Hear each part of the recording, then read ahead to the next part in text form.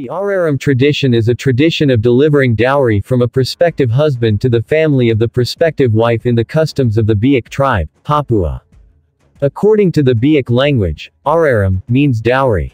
In this procession, the dowry will be delivered on foot in a procession, accompanied by singing and dancing to music. The amount of the dowry is determined by the woman's family, which is agreed upon by the relatives.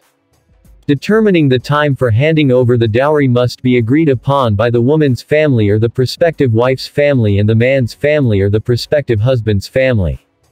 In the Biak tribe tradition, paying the dowry is a tradition that must be adhered to because it involves the consequences of a marriage. The initial stage is the stage to agree on the dowry amount. At this stage, the man's family asks how much bride price the woman's family is asking for. If both parties have reached an agreement, then the man's family begins to prepare everything requested by the woman's family regarding the dowry. In tradition, the dowry in question consists of a number of items in the form of plates and money. After the request is fulfilled, a second meeting is held. The second stage is that the man's family invites the woman's family to his house. The aim is so that the woman's family can see the dowry and other assets that have been prepared by the man's family. If the dowry and property collected are appropriate according to the woman's family, the next step is to agree on the timing of the payment. If the woman comes from another village, then in this process the man must deliver the dowry to the woman to the place or house that was agreed upon at the second meeting. Namely, to deliver the bride price, the man must involve all his brothers or relatives in his village. If the women come from the same village, then only the man's family has to accompany him and hand over the dowry.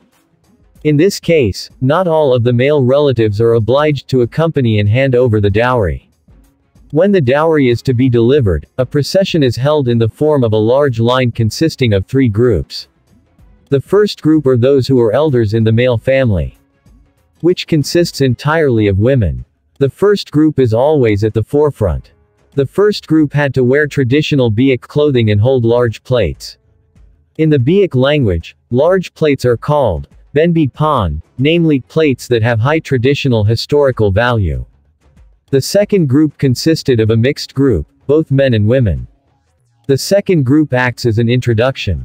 The second group held small plates to complement the treasures and amounts provided. The third group is a group of musicians or singers consisting of men and women, young and old. This group forms a line called the dowry introduction line. The procession is filled with various kinds of songs, musical instruments and yosam pankar or yospan dances. This will provide a unique feel for both parties who are getting married. After the delivery team arrives at their destination, they then sign the dowry payment minutes. With this signing, the process of handing over the dowry ended. After agreeing on the dowry payment, then the Munara Yakyakar ceremony is carried out, namely, accompaniment ceremony, for 7 days and 7 nights. In this ceremony, the bride and groom are supervised in their respective family homes. Next, the bride is accompanied by which is a procession accompanied by dancing and singing towards the groom's house. At the groom's house, a ceremony to confirm the validity of the marriage is carried out. And they were declared husband and wife.